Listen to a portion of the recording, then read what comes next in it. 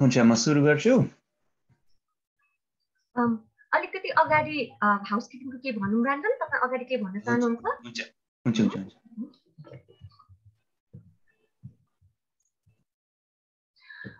Namaste सबैजनालाई good morning good afternoon good evening from wherever in the world you are joining us तपाईहरुलाई हाम्रो Nepal mental health research webinar सिरिजको 6औं webinar 6th वेबिनारमा स्वागत छ आजको हाम्रो webinar maternal mental health the missing M in mental health मा रहेको छ हाम्रो स्पिकर्स प्रशंसा सुब्बा र प्रज्ञा श्रेष्ठ हुनुहुन्छ जसलाई हाम्रो जो प्रोफेसर ब्रान्डन फर्ट हुनुहुन्छ जर्ज वाशिंटन युनिभर्सिटीबाट उहाँले एकैछिनमा इन्ट्रोड्युस गरेर हाम्रो वेबिनारको सेटअप गर्नुहुनेछ हामीलाई वेबिनारमा अगाडि लानुहुनेछ त्योभन्दा अगाडि केही साना कुराहरू फेरि पनि भने मैले मेरो नाम ऋतिका हो म जर्ज वाशिंटन युनिभर्सिटीमा रिसर्च कन्सल्टेन्टको काम गर्छु र आजको यो वेबिनारमा म मोडरेटरको भूमिका निभाउने छु केही रिमाइन्डरहरू हाम्रो यो वेबिनार रेकर्ड गरिनेछ यसको यो वेबिनारको रेकर्डिङ अनि त्यसपछि हाम्रो स्लाइड्स र अन्य वेबिनार मटेरियल्सहरू हामी वेबिनार सकिसकेपछि सबैजनालाई उपलब्ध गराउँछौं हामीले सबैजनालाई इमेल गर्छौं यो वेबिनारको मटेरियल्सहरू अनि साथसाथै हाम्रो यो वेबिनारको स्ट्रक्चर चाहिँ अहिले हाम्रो यो इन्ट्रोडक्सनहरू पछि लगभग हामी 30 मिनेट्स हाम्रो दुईजना स्पिकर्सहरूले आफ्नो प्रेजेन्टेसन गर्नुहुन्छ र त्यसपछि हामी क्वेशन आन्सर सेसनमा लाग्छौं तपाईहरुले वेबिनारको थ्रु आउट द वेबिनार तपाईहरुले जुन हाम्रो यो च्याट बक्स छ त्यसमा आफ्नो क्वेशन्सहरू केही आउने बित्तिकै राख्न सक्नुहुन्छ च्याट बक्समा र साथसाथै हाम्रो स्पिकर्सहरूको प्रेजेन्टेसन सकिसकेपछि आफ्नो हात रेज गरेर तपाईहरुले अनम्युट गरेर आफ्नो क्वेशन्सहरू आफै पनि सोध्न सक्नुहुन्छ यो सबै हामी प्रेजेन्टर्सहरूको प्रेजेन्टेसन सकेपछि गर्छौं अनि सो हाम्रो क्वेशन आन्सर चाहिँ प्रेजेन्टेसन पछि हुन्छ र साथसाथै हामीले एउटा फिडब्याक फर्म पनि यो वेबिनार लगभग सक्ने बेलामा चाहिँ एउटा फिडब्याक फर्म हामी यो च्याटमा राख्छौं कृपया सबैजनाले यो फिडब्याक फर्म सकेसम्म भर्दिनु होला किनभने हाम्रो यो वेबिनार सिरिज हो भनेर मैले भनिसके त्यसले गर्दाखेरि हाम्रो यो वेबिनार अझ कसरी बेटर बनाउने तपाईहरुलाई मनमा भएको थाहा मन लागेको कुराहरू एज रिसर्चर्स कसरी अगाडि ल्याउने भन्ने कुरालाई हेल्प गर्छ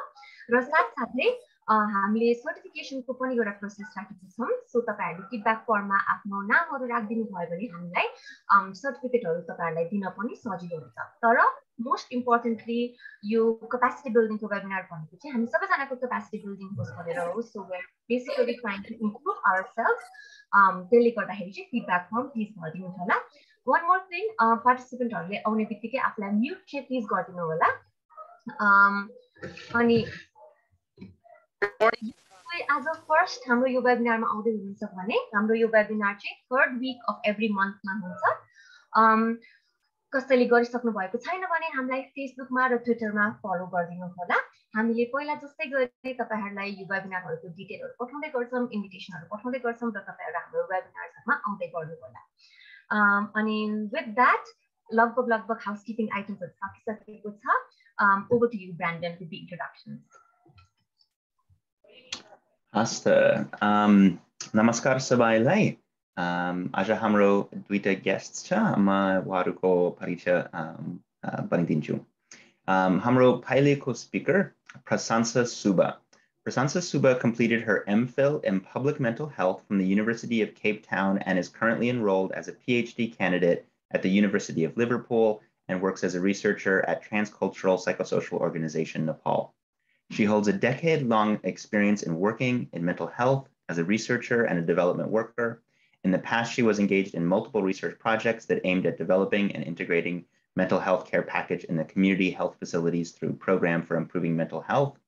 assessment of mental health problems in post-earthquake context, validation of post-traumatic growth inventory, feasibility testing of mHealth for the detection and referral of mental health problems, and adaptation of community programs for maternal depression.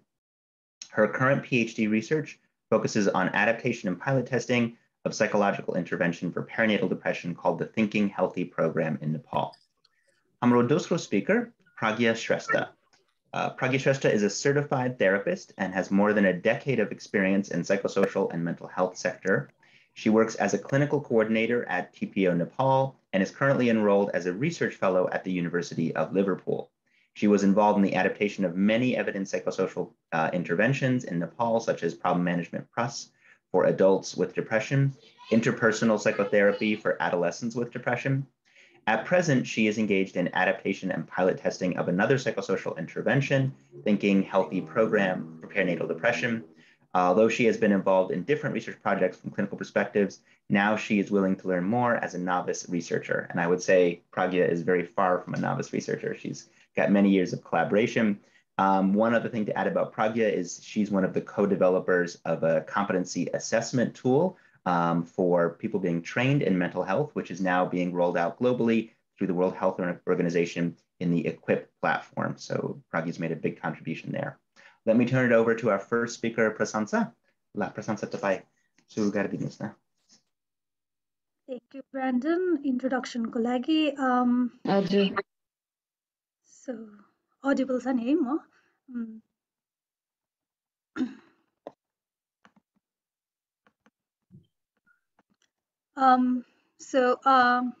Thank you for the introduction and plus for this opportunity. So आजको हाम्रो वेबिनारको topic चाहिँ the missing am in mental health भनेको छौँ हैन. खास चाहिँ भने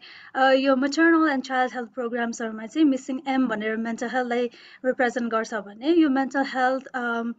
अब यो सर्भिसेसहरु रोल आउट हुँदै गर्दाखेरि one of the problems that we've seen is यो maternal mental health को फोकस चाहिँ अलिकति नभएको जस्तो देखिएको थियो अनि त्यही भएर हामीले चाहिँ द मिसिङ एम भनेर मेन्टल हेल्थमा चाहिँ maternal हेल्थलाई जलाउन खोजेको है.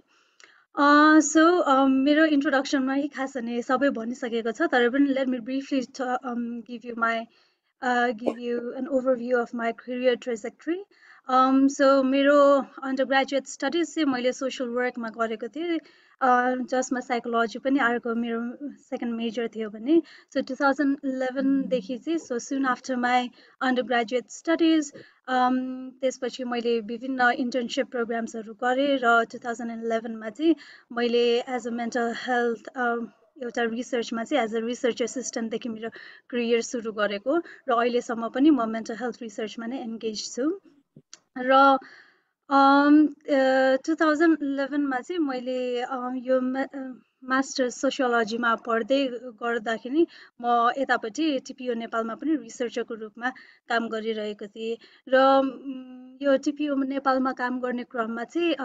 Programme for improving mental health care भन्ने एउटा multinational research project थियो र त्यो project मा engaged हुँदाखेरि चाहिँ I had this opportunity to pursue my MPhil in public mental health from the University of Cape Town अनि so soon after my MPhil म अरु यही maternal mental health सम्बन्धी अरु रिसर्चहरु पनि गरे र आज मेरो MPhil को thesis को पनि केही फाइन्डिङ्सहरु यहाँहरुसँग शेयर गर्ने छु र यो 2020 देखि चाहिँ मैले मेरो PhD चाहिँ University of Liverpool मा चाहिँ एनरोल भइरहेको छु र अहिले मेरो PhD कै रिसर्चमा काम गरिरहेको छु. सो आज जुन चाहिँ प्रेजेन्ट गर्ने स्टडीजहरु छ यो चाहिँ UK एड को फन्डिङमा यो प्राइम प्रोजेक्ट भन्ने युनिभर्सिटी अफ केप टाउनले लिड गरेको थियो र नेपालमा चाहिँ यो टिपिओ नेपाल भन्ने संस्थाले चाहिँ इम्प्लिमेन्ट गरेको थियो र मैले अहिले चाहिँ उहाँहरु सबैलाई एक्नोलेज गर्न चाहन्छु. अनि यो अघिदेखि मैले प्राइम प्रोजेक्ट भनिराखेको छु हैन. So prime stands for programme for improving mental health care अनि अहिले ग्लोबली नै एभिडेन्सले के देखाउँछ भने सो मेन्टल हेल्थ प्रब्लम भएका व्यक्तिहरु धेरै छन् तर when it comes to access to services है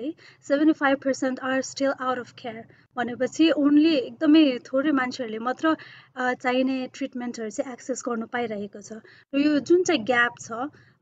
ट्रिटमेन्ट चाहिने र ट्रिटमेन्ट एक्चुअली पाउने यसलाई नै ट्रिटमेन्ट ग्याप भनिन्छ र यो ग्यापलाई चाहिँ मिनिमाइज गर्नको लागि प्राइमले चाहिँ के कस्ता मेन्टल हेल्थ केयर सर्भिसेसहरु हामीले बनाउन सक्छौं र यो चाहिँ कम्युनिटीमै कसरी इन्टिग्रेट गर्न सकिन्छ भनेर चाहिँ यो रिसर्च 8 इयर लङ रिसर्च थियो 5 वटा कन्ट्रीजहरुमा गरेको थियो जुनमा चाहिँ नेपाल पनि एउटा पर्दछ है र यो प्रोजेक्ट अन्तर्गत चाहिँ हामीले 3 वटा लेभलमा काम गर्यौं र फर्स्ट लेभल भनेको चाहिँ हेल्थ फेसिलिटी लेभल है कम्युनिटीमा भएको यो हेल्थ फेसिलिटीज गभर्नमेन्टको हेल्थ फेसिलिटीजहरुको कार्यरत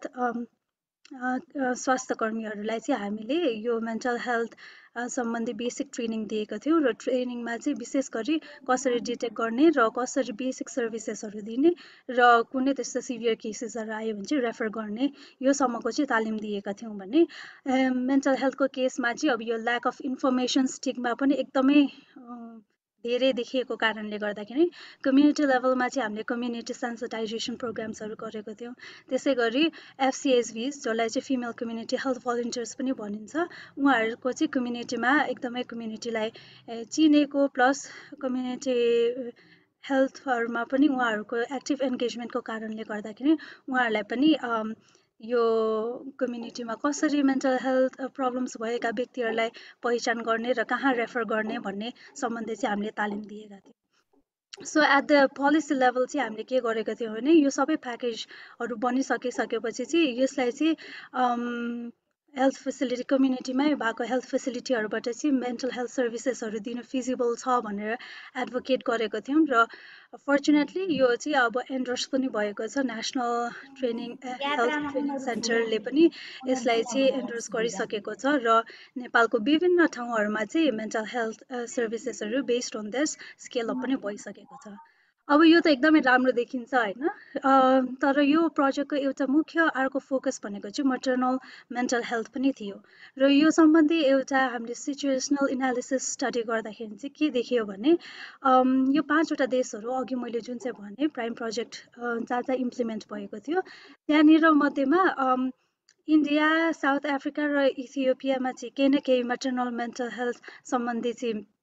पोलिसी चाहिँ भएको, तर when it comes to maternal mental health services यो 5वटा देशमा चाहिँ कहीँ पनि नभएको देखिएको थियो।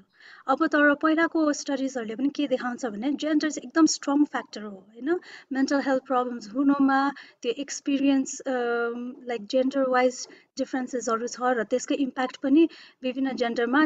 डिफ्रेन्ट तरिकाले चाहिँ यसले इन्फ्लुएन्स गर्छ भन्ने कुराहरू चाहिँ देखिसकेको थियो। नेपालको हकमा र प्रायः जसो धेरै ठाउँहरूमा कम्पेयर टु मेल्स फिमेल चाहिँ twice or thrice more likely to be at the risk of depression then males भनेर देखाएको छैन। अनि यो रिस्क चाहिँ झन् पेरिनेटल पिरियड जुन चाहिँ गर्भवती र सुत्केरीको पहिलो वर्षसम्म चाहिँ झन् बढी भएको देखिएको छ र नेपालको हकमा त झन् यो चाहिँ हुनु त 2011मा गरेको स्टडी हो र त्यो स्टडीले के देखाएको थियो भने रिप्रोडक्टिभ एजमा भएका वुमेनहरूमा चाहिँ सुसाइड चाहिँ लिडिङ कज अफ डेथ देखाएको थियो। सो यसो हेर्दाखेरि चाहिँ बर्डन चाहिँ अलिकति धेरै हाई छ तर सर्भिसेस अघि भनेको जस्तै एकदमै छैन होइन। त्यही भएर अब यो किन चाहिँ एकदमै जरुरी छ भन्दाखेरि चाहिँ यदि हामीले एउटा महिला गर्भवती सुत्केरी महिलाको डिप्रेसनलाई हामीले समयमै एड्रेस गरेनौँ भने चाहिँ यसको कन्सिक्वेन्सेस चाहिँ 3 फोल्ड हुनसक्छ होइन। यसले त महिला आफैलाई पनि यसले अफेक्ट गर्छ भने त्यसै गरी फिटसलाई, त्यसै गरी उसको relationship with others in the family पनि यसले सिभियरली अफेक्ट गर्छ। अनि त्यही भएर यो तिनैवटामा झन् यसको इम्प्याक्ट धेरै भएको कारणले गर्दाखेरि it is very important to detect and treat maternal depression as early as possible भनेर देखाएको छ र यो अघि जुन चाहिँ सिचुएसनल एनालिसिसको पनि एउटा मेजर रिकमेन्डेसन भनेको यही नै थियो है। अनि हामीले अब डिटेक्सनको लागि यो प्राइम प्रोजेक्ट अन्तर्गत अरू 4वटा डिसअर्डर होइन, depression, alcohol use disorder, epilepsy र साइकोसिसमा चाहिँ हामीले यो तपाईँहरूले राइट साइडमा देख्नुहुन्छ होला यो टुल युज गरेको थियौँ। यो टुल चाहिँ के भनिन्छ भने यसलाई चाहिँ कम्युनिटी इन्फर्मेन्ट डिटेक्सन टुल भनिन्छ। यही टुलमा चाहिँ अघि हामीले FCSVहरूलाई पनि तालिम दिएका थियौँ होइन। यसको टुलको चाहिँ के विशेषता चाहिँ के छ भन्दाखेरि मेन्टल हेल्थमा जति पनि यो स्टिगमा छ यो अलिकति अब हुन्छ नि हामीले यहाँनिर कहीँ पनि मानसिक स्वास्थ्य भनेर मेन्सन गरेका छैनौँ र त्यहाँनिर मेन्टल हेल्थको प्रब्लमको पनि जे जति सिम्टम्सहरू छ त्यो पनि एकदमै लोकल इडियम्स होइन,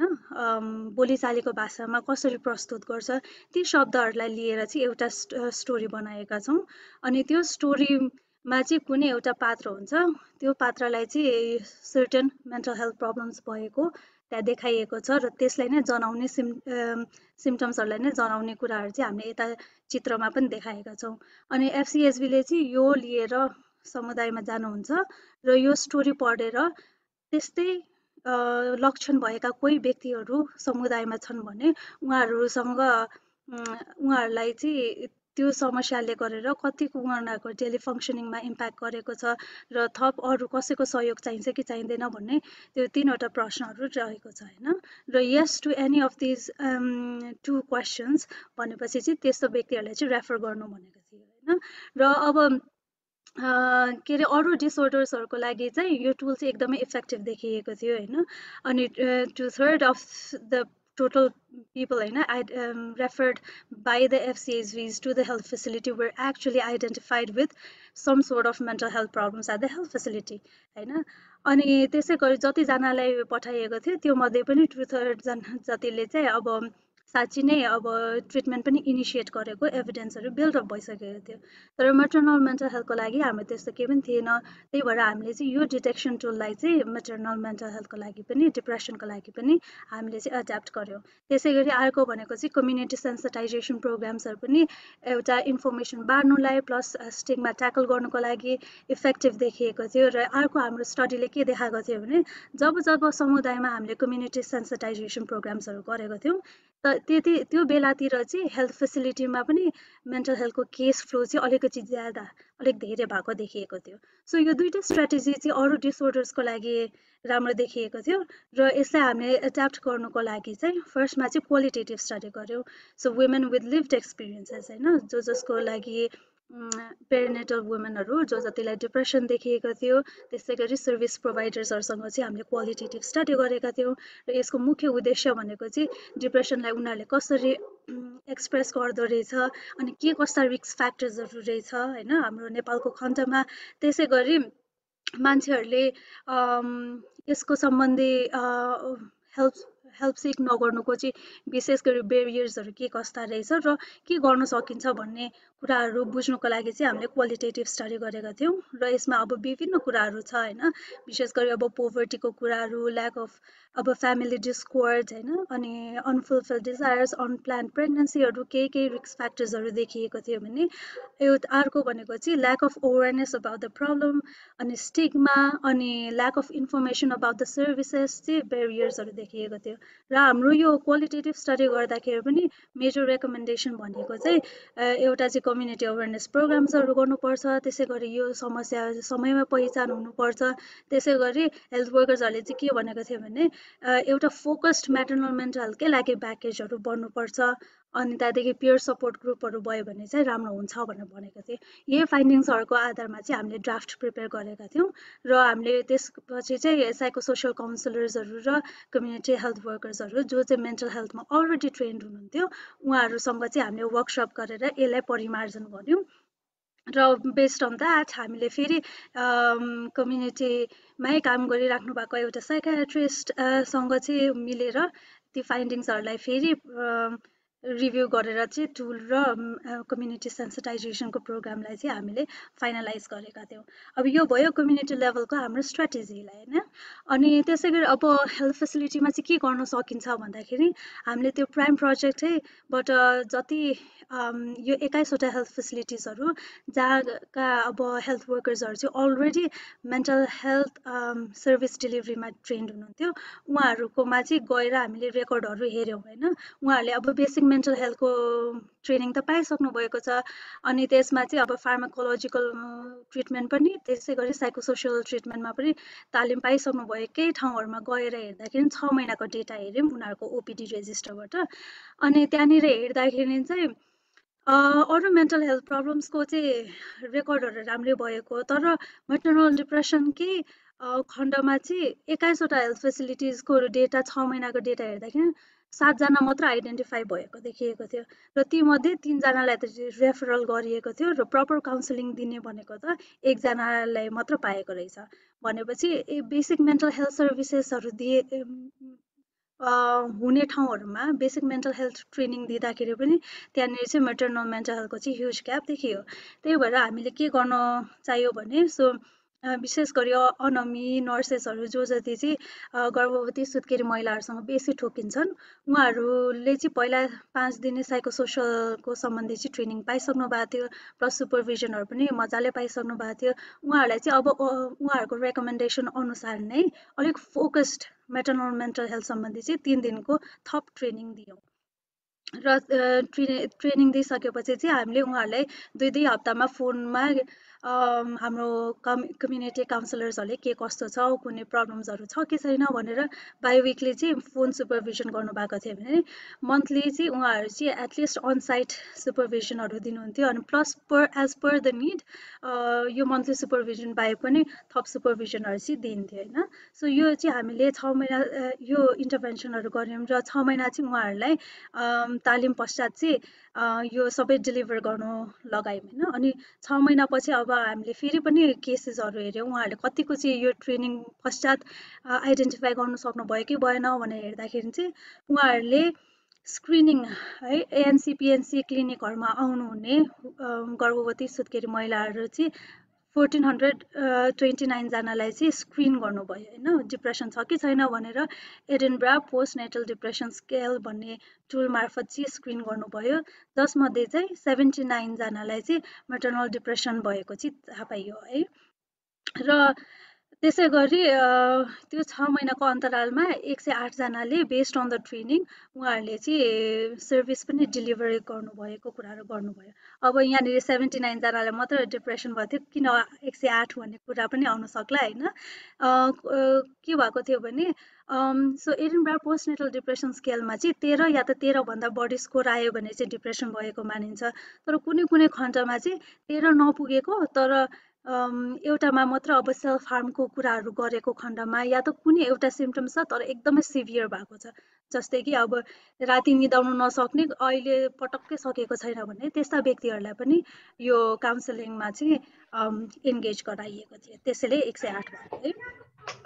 अनि 108ले चाहिँ ट्रिटमेन्ट लिएको देखियो तर अब यो 108 मध्ये पनि उहाँहरूले कस्तो कस्तो सर्भिसेसहरू लिनुभएछ भन्दाखेरि चाहिँ यो ट्रेनिङमा चाहिँ हामीले के भनेको थियो भने कुनै पनि महिला आउँछ भने उनीहरूलाई चाहिँ 5 वटा सेसन्समा चाहिँ सर्भिस डेलिभरी गर्ने अब फर्स्ट सेसनमा चाहिँ असेसमेन्ट गर्ने साइको एजुकेसन गर्ने सेल्फ केयर सम्बन्धी फ्यामिली एन्गेजमेन्टको इम्पोर्टेन्स गर्ने सेकेन्ड सेसनमा त्यसै गरी अर्को प्रब्लम सल्भिङ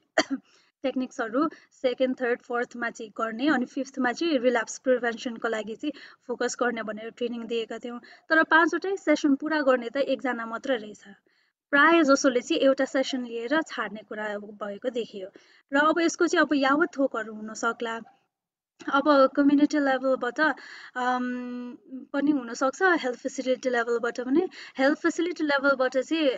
हेल्थ वर्कर्सहरूले के भन्नुभयो भने उनीहरूको टाइमहरू नहुने होइन त्यसै गरी कम्युनिटीमा पनि उनीहरूको इन्गेजमेन्ट भ्याक्सिनहरू पनि लाउन जानुपर्ने त्यही भएर हेल्थ फेसिलिटीमा त एकदमै कम बस्नु परेको कारणले गर्दाखेरि पनि कतिपटक चाहिँ उनीहरूले दिनु नसकेको भन्ने कुराहरू भएको थियो भने सो अब हामीले बेनिफिसियरिजहरूलाई चाहिँ हामीले इन्टरभ्यू गर्नु पाएनौँ तर जति पनि मेटर्नल हेल्थ सम्बन्धी पहिला अरू स्टडिजहरू गरेको छ त्यहाँनिर चाहिँ अब distance to the health facility धेरै भयो भने त्यसै गरी ल्याक अफ ट्रान्सपोर्टेसन फेसिलिटिज त्यसै गरी ल्याक अफ फ्यामिली सपोर्ट अनि lack of पर्सिभ्ड need for the treatment होइन स्टिग्माहरूको यावतको कारणले गर्दाखेरि चाहिँ सर्भिसेसहरू अपटेक गरिराखेको हुँदैन भनेर भनेको थियो होइन अब झन् विशेष गरी डिप्रेसन भएका महिलाहरू त they are lace likely to attend care भन्ने पनि एभिडेन्सले देखाइसकेको छ सो यो कुराहरूले गर्दाखेरि चाहिँ अब हेल्थ फेसिलिटीमा मात्र सीमित भएर पनि हुँदैन रहेछ भनेर हामीलाई रियलाइज भयो हेल्थ फेसिलिटी लेभल सँगसँगै कम्युनिटी इन्टरभेन्सन पनि चाहिने हो कि भनेर हामीलाई त्यो एउटा ग्याप देखिसकेपछि चाहिँ अब चाहिँ हामीले कम्युनिटी इन्टरभेन्सनमा चाहिँ काम गर्नु खोजिरहेका छौँ जसको बारेमा चाहिँ प्रज्ञाजीले मोर इलाबोरेट गरिदिनुहुन्छ थ्याङ्क यू प्रशंसाजी मेरो स्क्रिन देखाउँदैछ यो देखिन्छ स्क्रिन देखिन्छ प्रज्ञाजी नमस्कार सबैजनालाई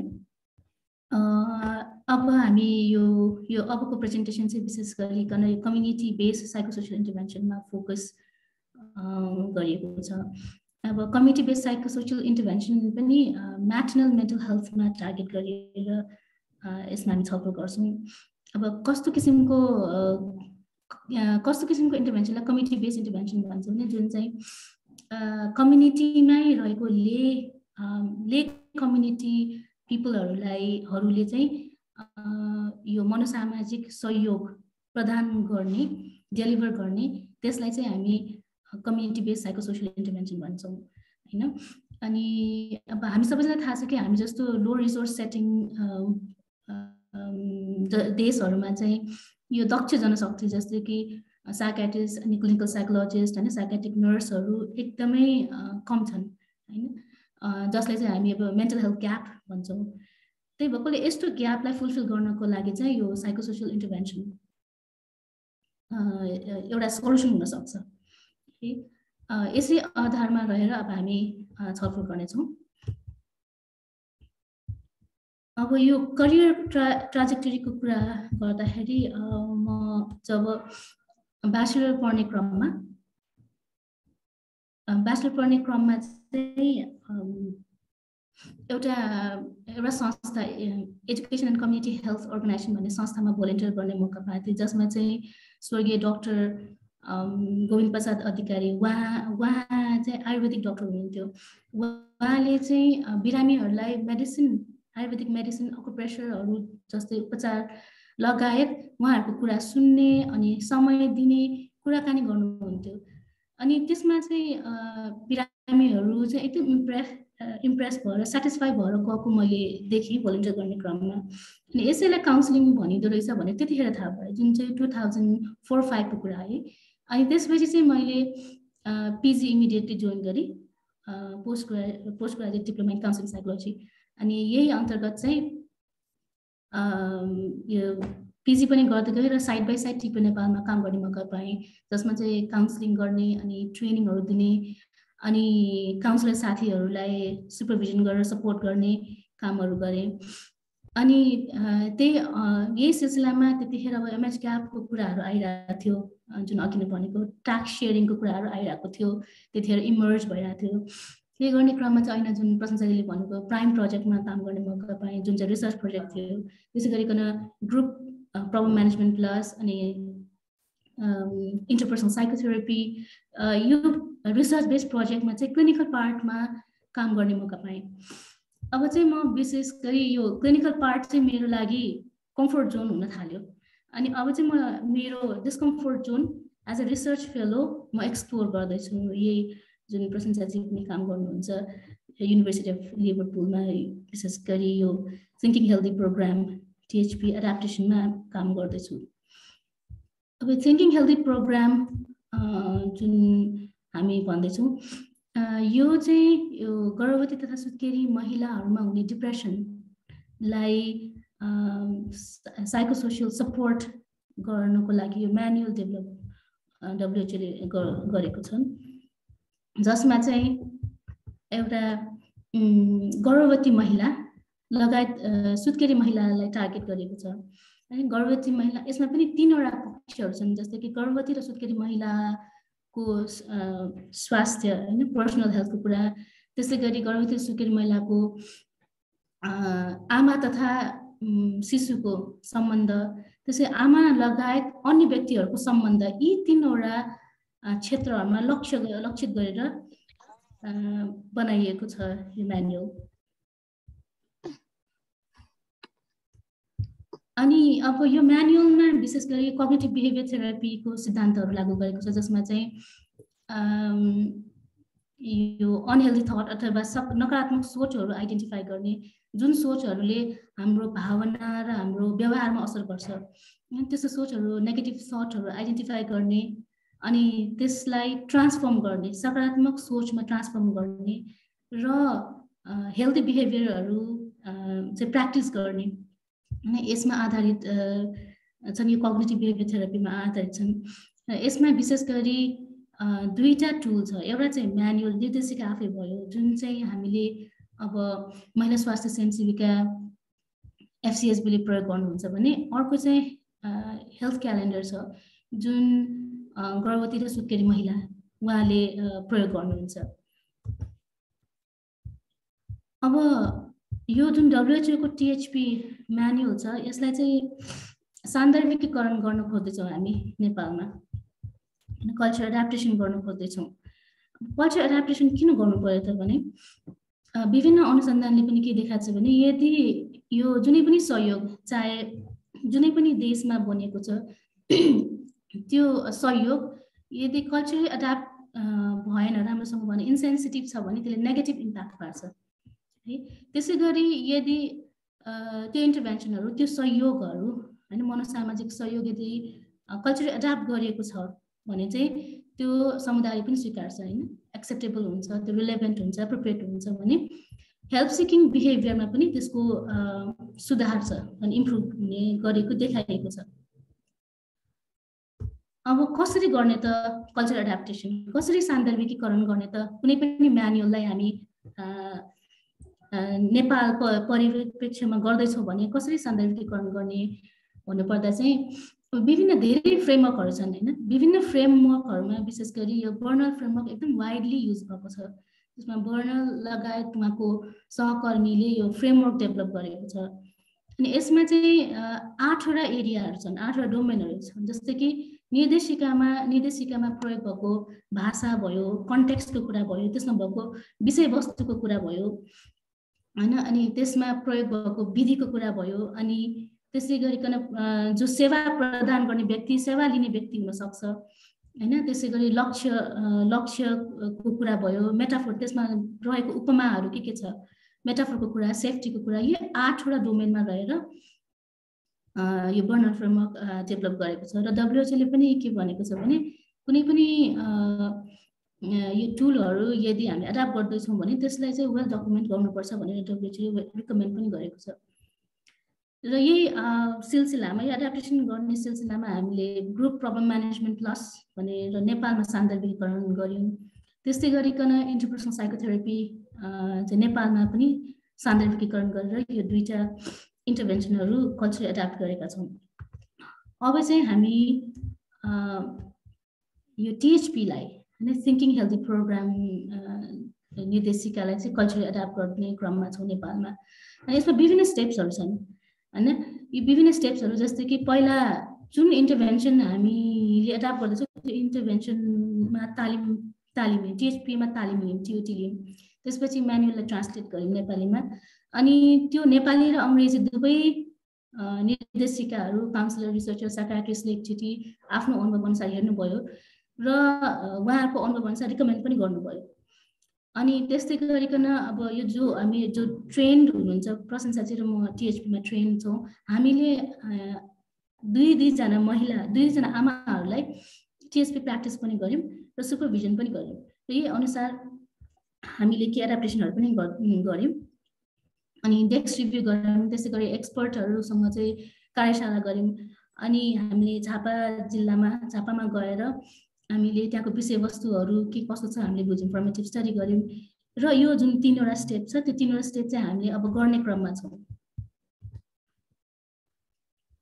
यसमा अब यहाँले उदाहरण देखिन सक्नुहुन्छ कि जस्तै डकुमेन्ट गर्ने कसरी डकुमेन्ट गर्ने त कुनै पनि म्यानुअल छ भने यसमा यहाँले एउटा एक्जाम्पल दिन्छु यो जुन अघि नै भनेको 8 वटा जुन डोमेन छ त्यो डोमेनहरु जस्तो कि गोल छ ल्याङ्ग्वेजको कुराहरु मेटाफोरको कुराहरु छ भने त्यो हामीले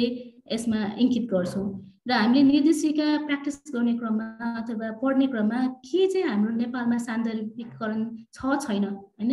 के चाहिँ परिवर्तन गर्नुपर्छ त त्यो परिवर्तन गर्ने कुरा हामी लेख्छौं भने त्यसैगरी किन परिवर्तन गर्नु पर्यो त्यसको र्याशनल के हो त्यो र्याशनल हामीले नोट गर्छौं र त्यो निर्देशिकाको चाहिँ कुन च्याप्टरमा छ कुन सेक्सनमा छ हैन कुन पेजमा छ यो हामीले सबै नोट डाउन गर्छौं र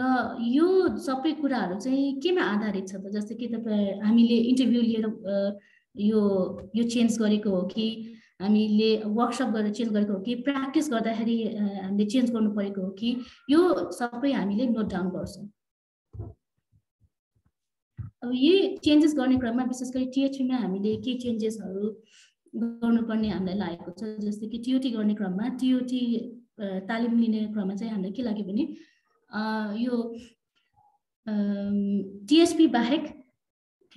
टिएचपी बाहेक दुईटा ट्रेनिङ बेसिक हेल्पिङ स्किलको 2 days ट्रेनिङहरू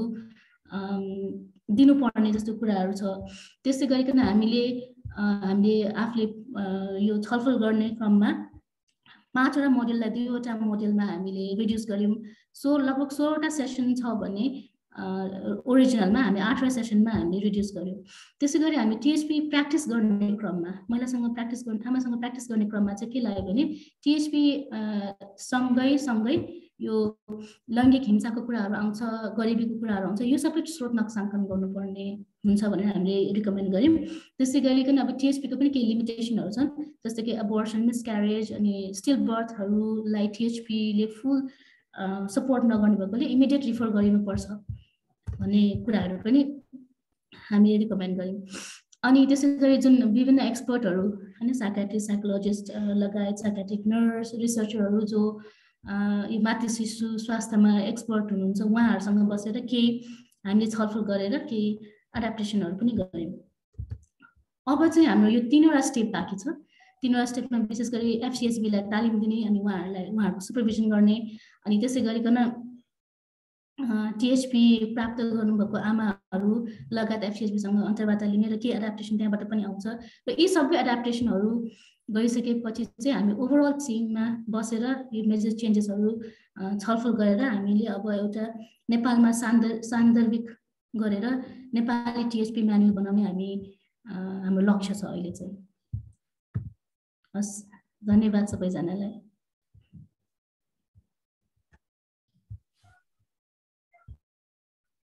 धेरै धन्यवाद प्रज्ञा र प्रशंसालाई। अलिअलि सन्चो नहुँदै पनि तपाईहरुले आएर हामीलाई यति धेरै कुराहरू राम्रो भनिदिनु भयो,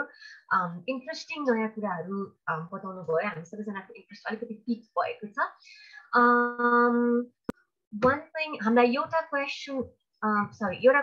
आइ पनि सकेको छ। म यहाँलाई फेरि पनि एन्करेज गर्न चाहन्छु, यदि कसैलाई केही क्वेसन छ भने प्लिज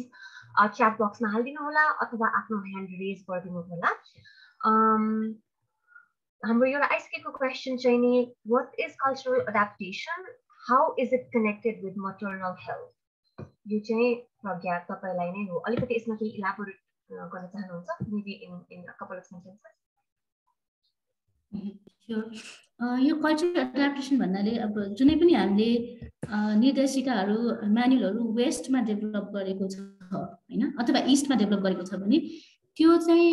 आफ्नो कम्युनिटीमा कतिको सान्दर्भिक छ छैन त्यो चेक गर्न जरुरी छ हैन। अनि त्यो सान्दर्भिकीकरण बनाइसकेपछि त्यसलाई चाहिँ हामी त्यो प्रोसेसलाई चाहिँ कल्चरल एडाप्टेसन भन्छौँ। अनि यो अब म्याटर्नल मेन्टल हेल्थमा कसरी यसको कनेक्टेड छ भनेर भन्नुभयो। यो अहिले त अब हामीले टिएचपी जुन गरिरहेको छौँ, थिङ्किङ हेल्दी प्रोग्राम, यो चाहिँ विशेष गरी पेरिनेटल डिप्रेसन भएको महिलाहरू म्याटर्नल मेन्टल हेल्थ टार्गेट गरेको म्यानुअल हो हैन। यसैलाई नै अब हामीले यो मेन्टल हेल्थसँग सम्बन्धित छ अफकोर्स हैन, यसैलाई नै हामीले अब कल्चरली एडाप्ट गर्ने क्रममा पनि छौँ। यसरी चाहिँ यसको कनेक्सन चाहिँ मातृ शिशुको पनि विशेष गरी गर्भवती आमा र सुत्केरी महिलाहरूको जुन मेन्टल हेल्थलाई टार्गेट गरेर जुन साइकोसोसियल इन्टरभेन्सन बनाएको छ, त्यही भएर यसरी चाहिँ यो कनेक्टेड छ। मैले के एन्सर गर्न सकेँ?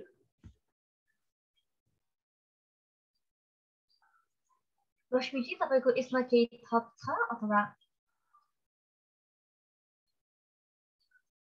Great, thank you so much भन्ने आइसकेको छ उहाँबाट। अरू हाम्रो साथीहरू केही क्वेसन्स छ भने हात उठाउन सक्नुहुन्छ। हात उठाउनको लागि यो हाम्रो रियाक्सन्स भन्ने जुन एउटा सानो आइकन छ त्यसमा रेज ह्यान्ड भन्ने एउटा अप्सन छ, त्यसमा तपाईले ह्यान्ड रेज गर्नुभयो भने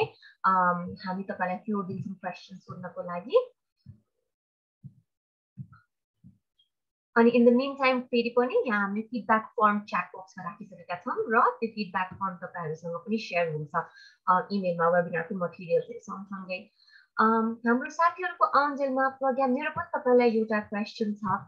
तपाईले यो थिङ्किङ हेल्दी प्रोग्रामको आई थिंक 4th स्लाइडमा चाहिँ नि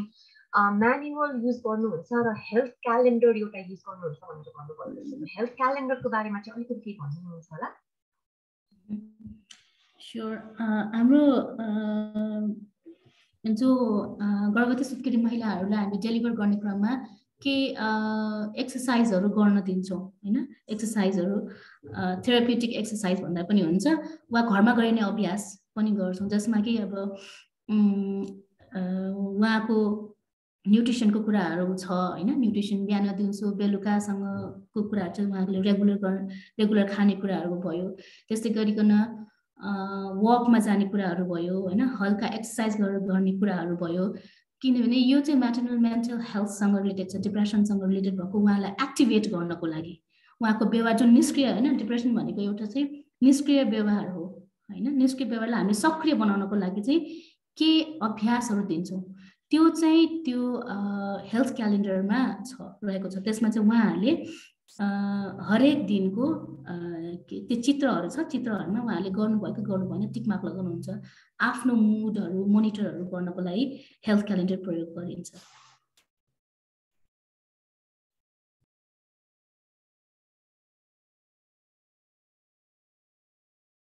Thank you, Pragya ji. हाम्रो मिता राणाजीले आफ्नो हात उठाउनु भएको छ प्लिज आफूलाई अनम्युट गरेर क्वेशन्स सोध्नुहोला हेलो सुनिन्छ मैले चाहिँ आफ्नो अनुहारै चाहिँ देखाउन चाहेथिन but I just wanted to thank you so much Prasansa and Pragya for it very well presented हैन अनि अरु भन्दा पनि I just want to relate I see that you are not feeling too well and it just reminded me even 1 year back यस्तै webinar गर्नु थियो it was हाम्रो WHO को stress management को थियो अनि I was conducting it अनि त्यो बेला आफू पनि कोभिड भएर बसेको यस्तै बेलामा I had to present so I'm just reflecting the difficulties also so I hope you all get well soon हैन अनि तपाईको काम जुन भइराछ यो रिसर्च र वर्क इन्टरभेन्सन सँगसँगै it is going to be very very useful हैन त्यसमा कुनै डाउटै छैन and we have talked quite some time about this also पहिला पनि हैन तपाईहरुले कन्सल्ट गर्नु भएको छ अस्तिको वर्कशपमा पनि थिए म हैन र मेरो क्वेशन चाहिँ नि बेसिकली आई थिंक मैले पहिला पनि भनेको थिए होला अघि प्रज्ञाको उसमा आयो प्रेजेन्टेसनमा हामीले सेसन्सहरु चाहिँ नि 8 सेसन्स मात्रै गर्ने कारण के एउटा थियो अनि अर्को चाहिँ नि तपाईले डिप्रेसन ड्यू टु मैले नबुझेको हो कि जस्ट क्ल्यारिटीको लागि जेन्डर बेस्ड भायोलेन्स या अरु रिजन हो भने चाहिँ नि त्यसलाई चाहिँ नि हामीले रूल आउट गरेको like they were not involve हो त्यस्तो भन्नुभएको हो कि के हो भन्ने कुरा के तपाईहरुको उसमा चाहिँ नि त्यो चाहिँ अलिकति बुझाइदिनुहुन्छ थ्यांक यू सो मच है wish you all the best sure ma'am यसमा दुईटा क्वेशनमा सेकेन्ड क्वेशनको म आन्सर इमिडिएट दिइहाल्छु जस्तै हामीले यो प्र्याक्टिस गर्ने क्रममा के पायौँ भने आमासँग गर्दाखेरि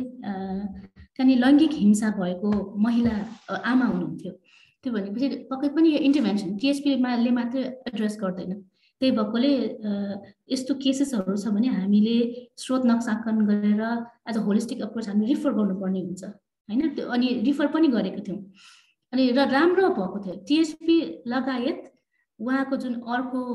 सञ्जाल छ जुन चाहिँ महिला सेल हैन उहाँहरूले सहयोग गर्नुभएकोले उहाँमा कन्फिडेन्स डेभलप भएको थियो कि त्यही भएर अहिले हामीलाई के लाग्यो भने यो एडाप्टेसन गर्ने क्रममा जुनै पनि एडाप्टेसन होस् चाहे यो म्याटर्नल मेन्टल हेल्थसँग होस् चाहे अर्को साइकोसोसियल इन्टरभेन्सन होस् यो एडाप्टेसन गर्ने क्रममा स्रोत नक्साङ्कन चाहिँ गर्नुपर्छ भन्ने हामीलाई लाग्यो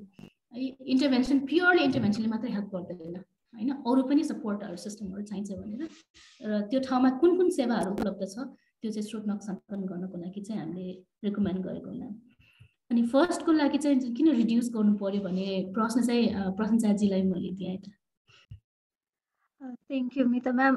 So original THP पाकिस्तानले युज गरेकोमा तपाईले भन्नुभएको जस्तै त्यो चाहिँ अलिकति लेन्थी छ हैन 15 वटा सेसन छ 5 वटा मोड्युल्सहरु छ तर नेपालको केसमा चाहिँ हामीले सिन्स यो कम्युनिटी बेस्ड इन्टरभेन्सन हामीले हाम्रो हेल्थ सिस्टममा नै इन्टिग्रेट गर्ने चाहिँ हाम्रो एउटा मुख्य उद्देश्य रहेको छ। अनि त्यो भनेको चाहिँ अहिले चाहिँ हामीले डेलिभरी एजेन्ट पनि हामीले एफसिएसभिजलाई नै तोकेका छौँ होइन। अनि एफसिएसभिजलाई तोकेको कारण चाहिँ एउटा त उहाँहरूको प्रेजेन्स कम्युनिटीमा राम्रो छ, अनि अर्को भनेको मटर्नल एन्ड चाइल्ड हेल्थमा उहाँहरूको अलरेडी कन्ट्रिब्युसन पनि राम्रो छ र उहाँहरूले गरिराखेकै काममा फिजिकल हेल्थ प्रब्लम्सहरूलाई त एड्रेस गर्नुभएको छ। थप हामीले चाहिँ मेन्टल हेल्थको कम्पोनेन्ट थपिदिएको र यो चाहिँ एडिसनल बर्डन भन्दा पनि सँगसँगै लागोस् भनेर हो। अनि अब 15वटा सेसन्सहरू अब उहाँहरूलाई गएर डेलिभर गर्नु कतिको सम्भव छ छैन त्यो त अब हामीलाई थाहा छैन। र अहिले चाहिँ हामीले हाम्रो मुख्य उद्देश्य भनेको चाहिँ पोलिसी लेभलमा पनि एडभोकेट गर्नु हो। र पहिला हामीले प्राइमको पनि एउटा मेजर लर्निङ भनेको हामीले पहिला 10 दिनको ट्रेनिङ दिँदा पनि यसलाई छुट्याउनु पर्यो भनेर हामीले बेयर मिनिमम 5 डेजमा गऱ्यौँ। र त्यसै गरी यसमा पनि हामीले 8वटामा राख्नुको मुख्य उद्देश्य भनेको चाहिँ वी थिङ्क कि यो हाम्रो 4वटा सेसन चाहिँ प्रेग्नेन्सी अवस्थामा हुन्छ र 4वटा सेसन चाहिँ पोस्टनेटल अवस्थामा दिन्छ। र यो चाहिँ सायद अब अरू बेला पनि हामीले डिप्रेसनहरूको केसेसहरू जेनरल डिप्रेसनहरूको केसेस गर्दा पनि 5वटा सेसन्समा मात्र राखेका थियौँ र त्यसले पनि केही न केही हदसम्म राम्रो आउटकम्सहरू ल्याएको थियो। र वी थिङ्क कि सिमिलर यसमा पनि यस्तै हुन्छ कि भनेर। सो 3वटा सेसन्स चाहिँ हामीले प्रेग्नेन्सी अवस्थामा फर्स्टमा चाहिँ एउटा त ऱ्यापो बिल्डअप गर्नुलाई एउटा सेसन भयो र अर्को 3वटा सेसन भनेको एउटा आमाको हेल्थमा फोकस छ, अर्को चाहिँ आमा र बच्चा र आमा र अदर्सको रिलेसनसिपसँग, अनि र पोस्टनेटल अवस्थामा पनि त्यही नै हो। अनि त्यो कुराहरू भयो। अनि अब यो चाहिँ अब हामीले पाइलट टेस्ट गर्न आँटेका छौँ। अब इफ यो 8वटा सेसनले हुँदैन भन्यो भने अफकोर्स फर्दर हामीले यसलाई लम्बाउने हो कि त्यो पनि हामीले कन्सिडर गर्छौँ होला। तर अहिलेको हिसाबमा चाहिँ यतिले वर्कआउट गर्छ कि भन्ने हाम्रो अनुमान हो। यसलाई नै अब हामीले काम गर्छ कि गर्दैन, will test it. Yeah, thank you and good luck. Best wishes to complete your project. Thank you so much. Thank you. Thank you, Dr. Meeta. Sorry, मेरो इन्टरनेटले गर्दाखेरि म एकैछिन डिसअपियर भएँ। Thank you to हाम्रो amazing team for holding up the fort. In the meantime, हाम्रो यहाँ धेरै क्वेशन्सहरू आइसकेका छन्। एउटा question Dipa केसीज्यूको, how can a mother find out whether she is in depression or not? Is there any specific symptoms? A mother may not know she is in depression, so how can we figure it out? Either of you.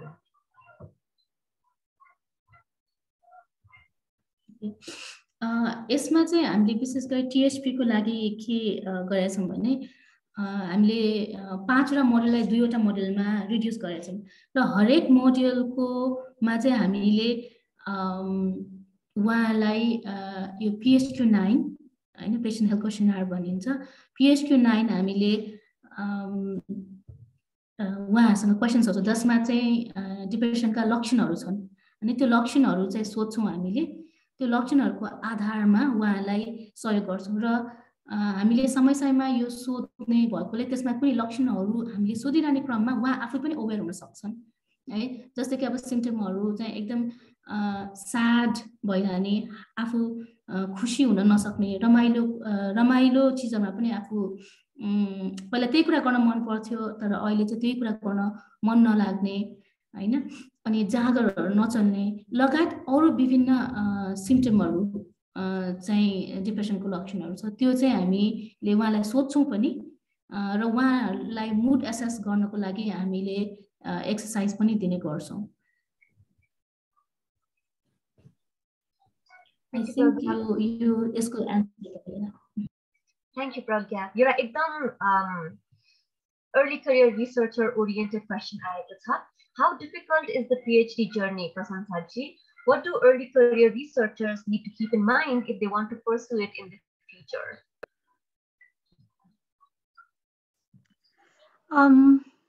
Thank you. I don't know if I would be able to answer sabai kuraharu अहिले नै, since I've just started my PhD journey, so मेदेखि त गरेको हो, so it's been few months. So far it has been एकदमै like मेरो लागि चाहिँ एकदमै लर्निङ भइराखेको छ। अब पहिला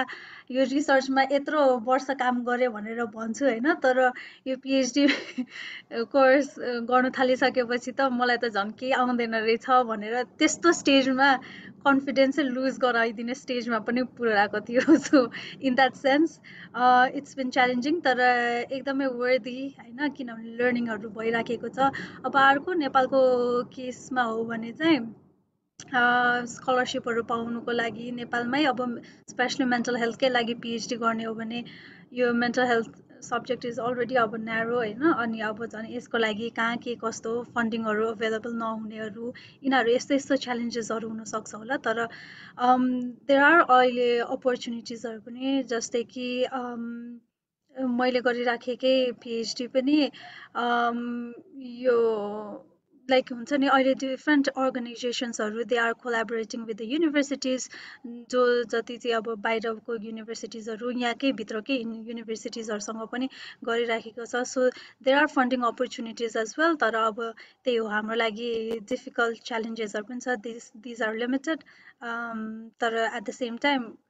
अपर्च्युनिटिजहरू पनि छ भन्नु चाहिए। यसमा थप केही पर्टिकुलर क्वेसन छ कि I don't know. Thank you, Prasansa, personally for this little bit of insight. थप केही क्वेसन्सहरू छ भने चाहिँ हामी पछि पनि यसमा कुराकानी गर्न सक्छौँ, बिकज हामी एउटा के एम्फसाइज गर्छौँ भन्दाखेरि हाम्रो वेबिनार सिरिज हुने गर्दाखेरि, हाम्रो कन्ट्याक्ट डिटेल्सहरू हुने गर्दाखेरि चाहिँ हामी यसलाई वान टाइम इभेन्ट भन्दा पनि कन्टिन्युअस लर्निङ अपर्च्युनिटीको रूपमा हेर्न चाहन्छौँ। यदि हामीले सबै क्वेसन्सहरू एड्रेस गर्न सकेनौँ भने पनि वी विल ट्राई हामी पछि पनि तपाईँहरूको क्वेसन्सहरू एड्रेस गर्नको लागि। Thank you so much. हामीसँग लास्ट 7 मिनट्स छ, दुईटा क्वेसन्सहरू छ, त्यसलाई हामी एड्रेस गर्न चाहिँ ट्राई गरौँ है च्याटमा भएको। How do you think THP can be transferred into practice in different cultures and ethnic groups, as pregnancy and childbirth are culturally very sensitive matter for both mom of urban and rural area? Pragya ji, तपाईमाथि व्यक्त गर्नु।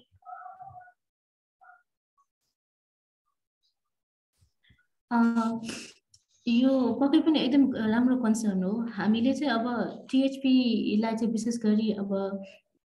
नेपालीमा चाहिँ हैन, नेपालीमा चाहिँ हामीले adapt गर्यौं। अब यो विभिन्न एथनिक ग्रुपहरूलाई चाहिँ अब सब विभिन्न ल्याङ्ग्वेज, विभिन्न एथनिक ग्रुपहरू छ, त्यो अनुसार ल्याङ्ग्वेजहरू त हामीले चेन्ज अहिले गर्न सक्दैनौँ हैन। तर अब नेपालमै रहेको नेपाली कम्युनिटीमा भएको हिसाबले चाहिँ नेपाली त अब हाम्रो नेसनल ल्याङ्ग्वेज भएको हिसाबले त्यसमा चाहिँ हामीले कन्भर्ट गर्यौं। र अर्को कुरा चाहिँ यो पक्कै पनि यो प्रेग्नेन्सीको कुराहरू, चाइल्डबर्थको कुरा एकदमै सेन्सिटिभ कुरा हो हैन।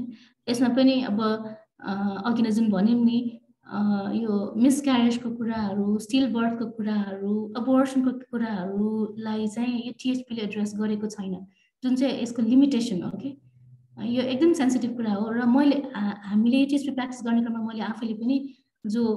महिलालाई हेरेको थिएँ, आमालाई, उहाँले अबोर्ट गर्ने कि नगर्ने त्यही डिलेमामा हुनुहुन्थ्यो। अब टिएचपी यदि हामीले एप्लाई गर्यौँ भने के हाम्रो सुपरभिजनमा के आएको थियो भने, यदि अबोर्ट गर्ने उहाँले निर्णय गर्नुभएको छ भने हामीले एक सेसन फर्दर गर्ने, त्यसपछि हामी कन्टिन्यू नगर्ने भन्ने कुरा भयो। पक्कै पनि यहाँ म्याटर्नल मेन्टल हेल्थ काउन्ट हुन्छ, तर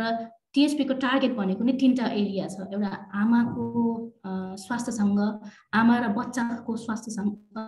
सम्बन्धसँग, र आमा लगायत अरूसँगको सम्बन्धसँग फोकस भएकोले यदि बच्चा नै भएन भने चाहिँ यो टिएचपीले डेफिनेटली एड्रेस गर्दैन। भनेपछि यो एकदम कल्चर सेन्सिटिभ कुरा हो, यसमा एकदमै अग्री गर्छौँ। Great input. Sami Lama ji, I can see तपाईको हात रेज छ, प्लिज आफूलाई अनम्युट गरेर छोटोमा क्वेसन राख्दिनु होला है।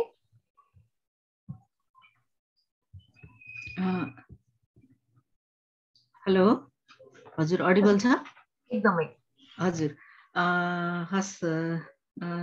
सर्वप्रथम त thank you प्रज्ञाजी and प्रशंसाजीलाई for the nice presentation. मलाई अलिकति लागेको चाहिँ मैले हुन त बिचमा मेरो अगाडिको मैले आफ्नै कारणले म लेट भएँ। यसमा तपाईहरुले जुन यो प्रोजेक्ट छ यो एकदम राम्रो प्रोजेक्ट लाग्यो, एन्ड यसको क्रममा जुन डिप्रेसन असेसमेन्टहरू पनि पक्कै नै भयो अनि जुन यो THP को आधारमा चाहिँ असेसमेन्ट अनि देन त्यसपछि इन्टरभेन्सनको स्टेजहरू भन्नुभयो हैन त्यसमा गर्दाखेरि पक्कै पनि जुन जति पनि यो म्याटर्नल डिप्रेसन हैन जुन यो म्याटर्नल हेल्थसँग रिलेटेड वाला छ त्यसलाई एड्रेस हुन्छ र पछि कन्सिक्युटिभ उसमा चाहिँ हाम्रो राम्रो ट्रिटमेन्ट उसमा चाहिँ एउटा इन्टिग्रेट हुन्छ भन्ने आशा लिएको छु र यही भन्दै गर्दाखेरि चाहिँ भर्खर प्रज्ञाजीले भन्नुभयो नि लाइक अबोर्सन गर्ने र अबोर्सन पछिकोलाई चाहिँ नलिने कि भन्दाखेरि मलाई लाग्छ यो THP को उसमा त एउटा जुन म्याटर्नल हेल्थ भनेपछि आई गेस त्यो झन् यो के भन्छ एबोर्सनको इस्युले त झन् त्यसलाई त्यो डिप्रेसनलाई त बढाउन सक्छ नि त त्यसले गर्दाखेरि त्यस्तो केसेसहरू पनि छुट्न हुन्न कि जस्तो चाहिँ मलाई लाग्छ है हजुर थ्यांक यू मेरो हजुर थ्यांक यू म्याम एकदमै मलाई पनि यो THP गर्ने क्रममा प्र्याक्टिस गर्ने क्रममा यो क्वेसन चाहिँ झकझकाइरहेको थियो कि अबोर्सन म आफैलाई पनि उहाँलाई डेलिभर सर्भिस डेलिभर गर्दाखेरि म आफैलाई एकदम गाह्रो भएको थियो है पक्कै पनि यो म्याटर्नल मेन्टल हेल्थ भन्ने अबोर्ट वा मिसक्यारेज भएको आमाहरूको पनि म्याटर्नल मेन्टल हेल्थको फोकस गरिनुपर्छ तर यो भनिहालेँ THP मा जुन 3टा मेजर फोकसमा चाहिँ एउटा आमा र बच्चाको सम्बन्ध छ हैन बच्चा नभएको खण्डमा चाहिँ अब कसरी एड्रेस गर्ने हुन सक्छ यो अब ग्रिफतिर जान्छ ग्रिफ काउन्सिलिङतिर जानुपर्ने हुन सक्छ हैन जुन THP को चाहिँ लिमिटेसन जस्तो लाग्छ मलाई तर यो कन्सर्न एकदमै राम्रो हो म्याम मलाई पनि यो एकदमै यो क्वेसन चाहिँ आइराख्छ उहाँहरु जस्तो जो अब आमाहरुलाई चाहिँ कसरी एड्रेस गर्ने छ उहाँहरुको म्याटर्नल मेन्टल हेल्थ चाहिँ कसरी एड्रेस गर्ने भन्ने यो कन्सर्न राखेको छ यसमा थप हामीले अझै पनि छलफल चाहिँ गर्नुपर्ने छ थ्यांक यू हुन्छ thank you all the best तपाईहरुलाई Thank you, Samina. Thank you, Pragya ji. It sounds like you're एकदमै important dialogue सुरु भएको छ अनि we hope that at some point we're able to come back to issues like this again. Last एउटा question time को limit ले गर्दाखेरि you have mentioned that there is missing in mental health services. How about in mental health research in Nepal? Are there any strong evidence bases in maternal mental health and its interventions? What could be the scope of research in maternal mental health for early career researchers in Nepal? So thank you for raising this important kurai. So not just maternal mental health, mental health as a whole ma pani हाम्रो national data ta छैन हैन र विशेष गरी झन् maternal mental health मा त एकदमै टुटे फुटेको अलिअलि सानो स्टडीजहरु भइराखेको छ र यो प्राय जस्तो यो पनि फेरि क्लिनिकल सेटिङहरुमा भएको छ सो एभिडेन्सकै कुरा गर्नु पर्दाखेरि हाम्रोमा त्यस्तो स्ट्रङ एभिडेन्सेसहरु छैन र प्राय जसो गरी जति पनि स्टडीजहरु भएको छ यो विशेष गरी पोस्टनेटल डिप्रेसनमा मात्र गरिएको छ रिसर्चले पनि देखाएको छ पोस्टनेटल डिप्रेसन हुनुको एउटा one of the like major उयो चाहिँ एन्टिनेटल अवस्थामा नै कसैलाई डिप्रेसन छ भने चाहिँ त्यो चाहिँ पोस्टनेटलसम्म कन्टिन्युएसन हुन सक्छ भनेर त्यो रिसर्चले पनि त्यो स्ट्रङ एभिडेन्स देखाएको छ तर हाम्रोमा चाहिँ अब एन्टिनेटलमा त्यो प्रिभेन्सन लेभलकोमा चाहिँ फोकसहरु केही पनि भएको छैन र यस सम्बन्धी एकदमै लिमिटेड डेटाहरु छ र जति छ त्यसमा पनि अब प्राय जसोले चाहिँ रिस्क फ्याक्टर्सहरुमा फोकस भएको छ भने कुनैमा अब हुन्छ नि सर्टेन कम्युनिटीमा कस्तो छ प्रेभलेन्स भनेर त्यतिमा फोकस भएको छ तर इम्प्याक्टहरु यसको मदरमा चाइल्डमा र अरूमा कस्तो के छ भनेर त्यो इम्प्याक्टहरुको कुराहरु छैन कस्टिङहरुको कुराहरु छैन यी सबै रिसर्च ग्याप त धेरै कुराहरुमा छ है अनि अघि नै यहाँनिर कुराहरु पनि आएको थियो पार्वतीजीले सायद हैन त्यो डिफरेन्ट कल्चरहरुमा कस्तो छ भनेर अब नेपालकोमा अब विभिन्न कल्चरमा कस्तो के खालके छ भनेर त्यसमा पनि एभिडेन्स ग्यापहरु चाहिँ छ so maybe this can be few of the areas अबको रिसर्चर्सहरुले अलिकति यी कुराहरुलाई लिएर अघि बढ्न सक्छ कि भनेर मेरो विचारमा चाहिँ त्यति भन्न चाहे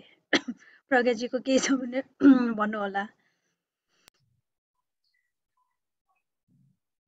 म्युट हुनुहुन्छ प्रज्ञाजी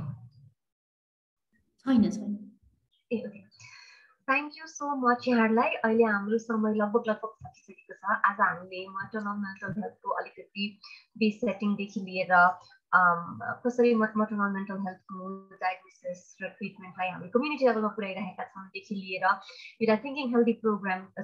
भन्ने एउटा इन्टरभेन्सन को बारेमा पनि हामीले केही टाइम कुराकानी गर्यौं एउटा कुरा शेयर गर्न चाहन्छु म हाम्रो धेरै नै पार्टिसिपेन्ट्सहरुले हामीलाई maternal mental health को बारेमा कुराकानी गर्ने इच्छा छ भनेर हामीले फिडब्याक पठाउनु भएको थियो त्यसले गर्दाखेरि पनि हामी हाम्रो यहाँ एस्टिम्ड स्पिकर्सहरुलाई हामीले कन्ट्याक्ट गरेर उहाँहरुले आफ्नो टाइम दिनु भएको छ यस्तै गरी तपाईहरुलाई मेन्टल हेल्थ फिल्डमा एकदम थाहा पाउनु मन लागेको केही कुरा छ एकदमै एक्सप्लोर गर्नुपर्ने केही कुरा छ maternal mental healthमै पनि थप अनआन्सर्ड क्वेशन्सहरु छ जुन चाहिँ तपाईहरुले एक्सप्लोर गर्न चाहनुहुन्छ अथवा